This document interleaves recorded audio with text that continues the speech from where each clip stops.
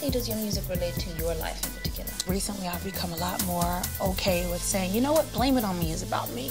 You know, that's, even though it's a song that I dreamt, when I woke up and sang it out loud, it hit home, it touched me. Yeah. So some of the songs are really close, and some of them I'm stealing from other people's lives. Yes, let's come back to Let Freedom Ring, your third album. Yeah. Now, why name the album Let Freedom Ring? Let Freedom Ring was about liberation and allowing yourself to be exactly who you want to be without worrying about what other people have to say. Yeah. I shaved my head before I finished that album, and that was one of the most liberating things I had ever done, and it gave other women license to be liberated as well. Street radio for unsung hero, riding in the Rego, trying to stay legal. My daughter found Nemo, I found the new primo. Yeah, you know how we do it for the people.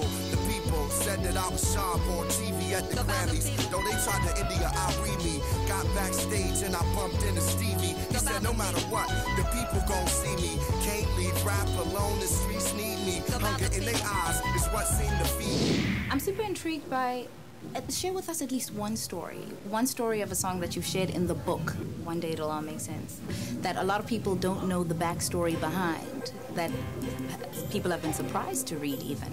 Well, I mean, I guess one of the most surprising stories is the first story in the book is when my father comes and kidnaps me and my mother, and, you know, and it's at gunpoint, and he takes us on this ride because he's trying to go get, he used to play in the NBA, or the ABA, and he was trying to go get another a tryout, and they told him he should bring his family. The revolution is here.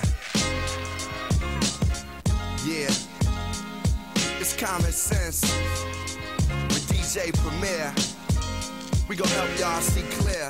I read somewhere, and I hope I'm not incorrect, but I read somewhere that after Can I Borrow $1, you weren't too sure about still continuing in the music game.